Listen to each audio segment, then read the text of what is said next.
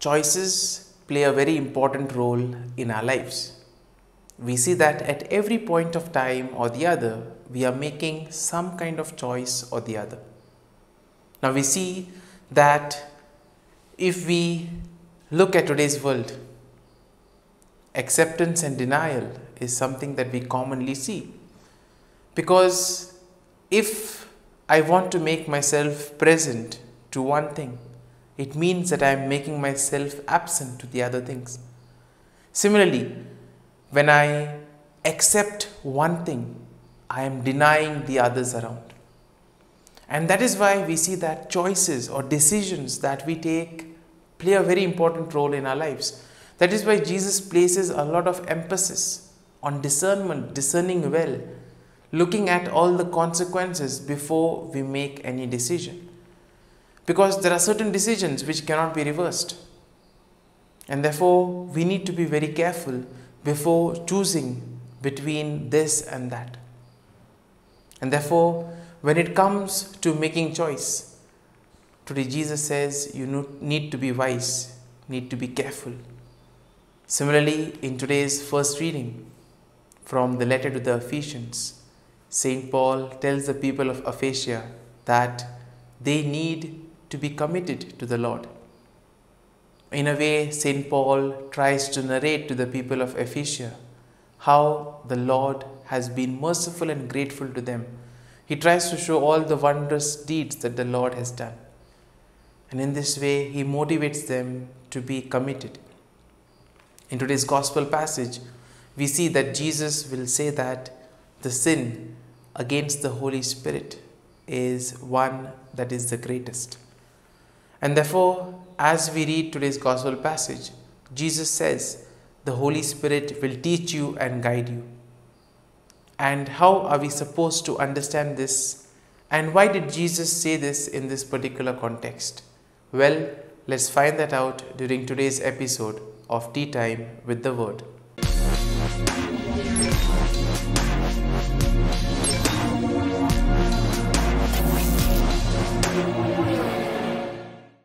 But before we can begin our reflection, let us take a look at the readings for Saturday in the 20th week in Ordinary Time.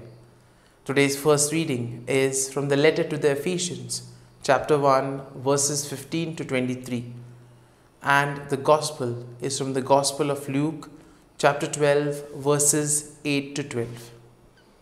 In a way, today's readings will tell us that we need to make the proper choices in life. As we saw earlier, when we make a particular choice, we accept one thing, we deny the other. That is why we need to be very alert. We need to look at all the consequences before making decisions. And that is why the Spirit guides us. It shows us the right things to do. And therefore, we need to be attentive to the promptings of the Spirit. The Lord communicates things to us in various ways. It could be through people, it could be through events. And therefore, what is important is being attentive to what is happening to the world around us. Now, in today's first reading, St. Paul tells the people of Ephesia that they need to be thankful to the Lord. They need to be grateful for all the wonderful things that the Lord has done. In a way, he enumerates the various wonderful things.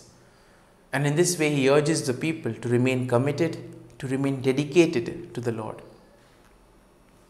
Now, in today's gospel passage, we see that St. Luke portrays Jesus as a person who is very hard on certain things.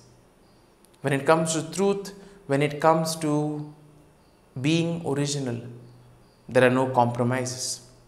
Generally, in the Gospel of Luke, Jesus is portrayed as a kind, forgiving and open-hearted. But in today's Gospel, we see that Jesus uses the strong word, unforgivable sin. And we may ask, what is this unforgivable sin? Well, it is the sin against the Holy Spirit.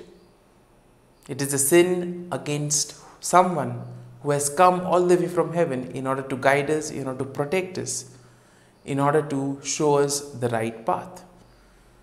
And we see that people in today's world have become so much spiritually blind that they no longer are able to discern between what is good and what is evil.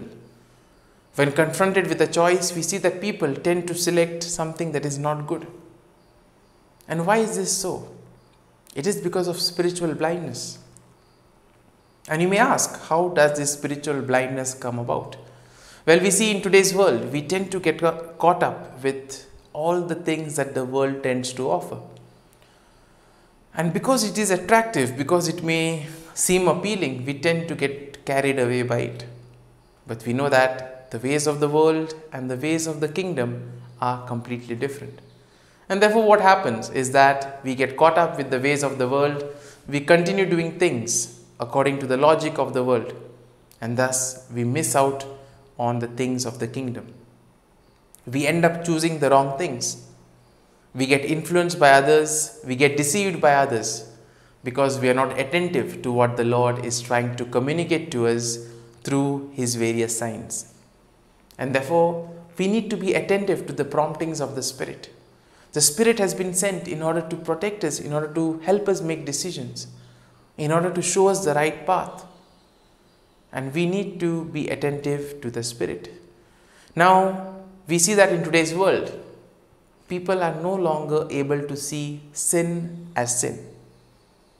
Somehow this kind of a chalta hai attitude has become. It is like, okay, we'll do this, it's okay, life will go on. This kind of an attitude has somehow developed, and therefore even things that may have seemed very wrong somehow tend to be accepted, tend to be ignored. In a way, we see that Jesus speaks about those who are permanently sunk in their sins, and as a result they fail to see one tiny sparkle of diamond, one tiny sparkle of light that basically comes from the Holy Spirit. They are so much caught up in darkness that they prefer to remain in the dark. They are so accustomed to the dark that they want to be in the dark. And therefore Jesus today invites all of us not to be in that state. He asks us to become aware of the presence of the Spirit in our lives. And down history, we see that there are many hard-hearted people who were not loyal to God. To guide the wayward sheep, God sends the Holy Spirit, the advocate. And the Holy Spirit was there, who was being with the people and guiding the people.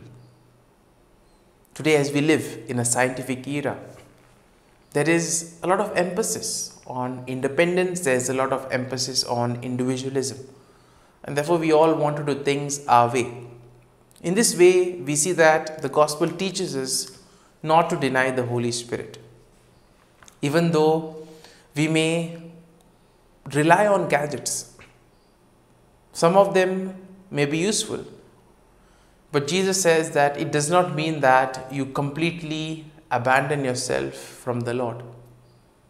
It doesn't mean that you no longer become aware and pay attention to the promptings of the Spirit, because we see that the Spirit is the advocate. He is the one who has been sent to be with us, to show us the way, to show us what is good and what is evil. And when we fail to imbibe the fruits of the Holy Spirit, like peace, love and joy, we then tend to be victimized and we fall prey to evils such as fornication, enmity and jealousy. And therefore it is a call for all of us today to be attentive to the Spirit and to live life in the Spirit. And for this, it is necessary to listen to Him in our hearts and also to reflect the wonderful deeds of the Lord. And therefore, as we reflect on today's readings, let us pray for the grace that we may be attentive to the promptings of the Spirit and that we may do everything in accordance with what Jesus wants us to do, that we may place our lives and live our lives in accordance with the gospel values. Amen.